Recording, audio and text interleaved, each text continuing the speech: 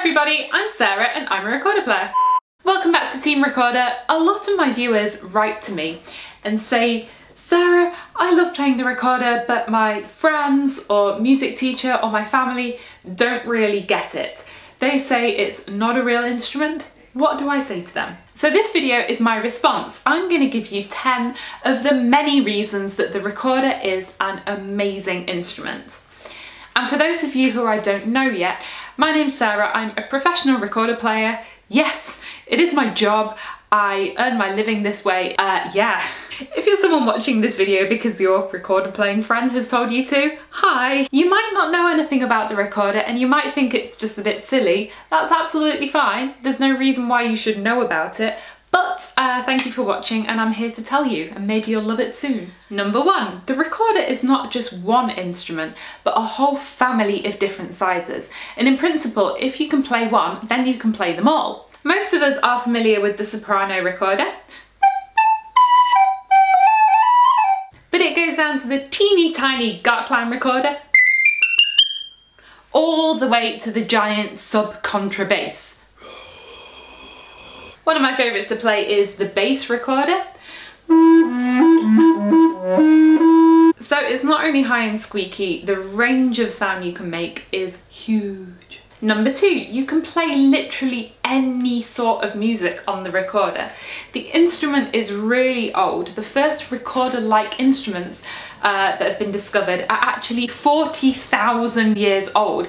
This means that we see the recorder in all periods of history: classical, folk, jazz, pop, medieval, baroque, experimental, anything goes. Number 3, the recorder is incredibly flexible. Because it doesn't have any keys or a reed or an embouchure, it's really responsive, and that actually makes it one of the fastest instruments you can play. That also means it can be really flexible in terms of pitch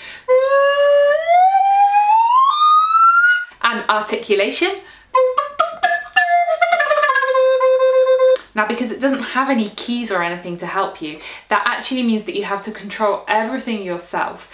It's difficult, but it's rewarding, and it's this element of danger that I like. 4, the design of the recorder looks simple, but it's not. It looks like a stick with some holes in it, basically. The bore, that's the hole down the middle, isn't straight, but it's actually shaped in different widths all the way down. Whew, we can look inside a recorder here. The holes are actually all angled to give the exact right tuning of each note. And up here in the head joint, all of this is carefully shaped in minute detail to make sure that the air is directed exactly onto this ridge here, because that's what makes the sound. This is all such precision work that handmade recorder builders spend their whole lives honing this craftsmanship. And unsurprisingly, the recorder has changed a lot over the centuries.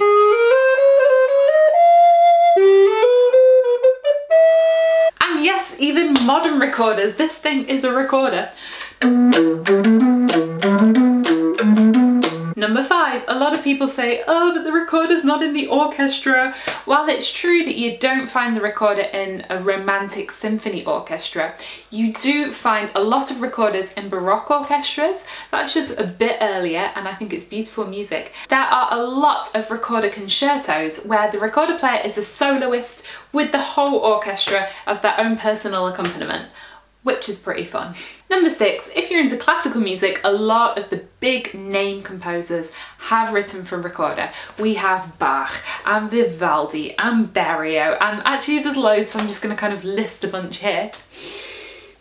If you're more into popular music, a lot of the big names have used the recorder as well, from the Beatles up to today. I'm going to list another load of names. Number 7, why would these people want to use the recorder? Well, apart from being a beautiful and expressive melody instrument,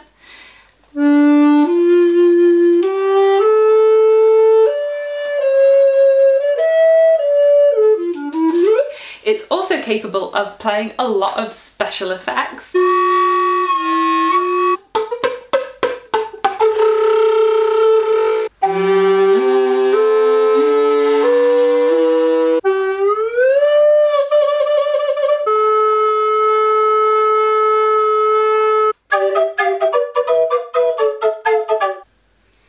You'll find the recorder players tend to be very creative. Number 8 is something really special. Now, because the sound of the recorder is so pure, when you play 2 notes, the sound waves actually interact to create a third tone called a difference tone. I'm just going to try and play this for you. So I'm going to combine the notes.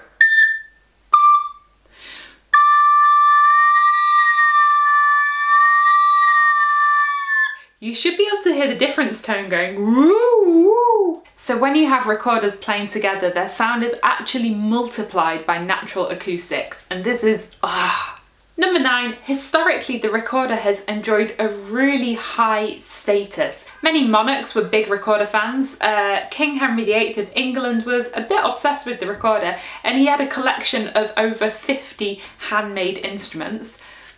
Of course handmade because it was the 16th century.